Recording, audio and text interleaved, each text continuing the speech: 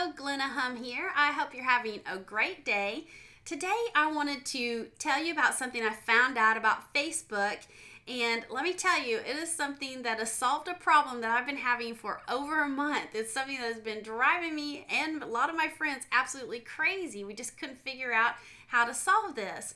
Well, let me give you a little bit of background on it. If you're on Facebook, you realize that you have a news feed page here, which allows you to look at all of your friends and all the good stuff that they've been up to.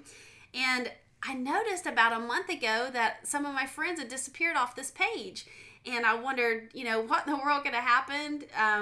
Did they take me off their list? Or, were they just getting sick of some of my posts? And I kind of got a little paranoid, to be honest with you. Well, that was until this morning when I read a post of a friend of mine, Joseph Puckett, had put out, and he solved this whole problem for me. So I definitely wanted to pass it on to you. Well, it seems that Facebook wants to limit the number of people that you have in your news feed every day. They set their default to 250 people, which, if you go to your profile page and take a look at the number of friends you have, I currently have 706 friends. You can see why I was missing out on so many posts and not being able to see everybody, because 250 is a long way from 700, and I would imagine a lot of you have even a lot more friends than that.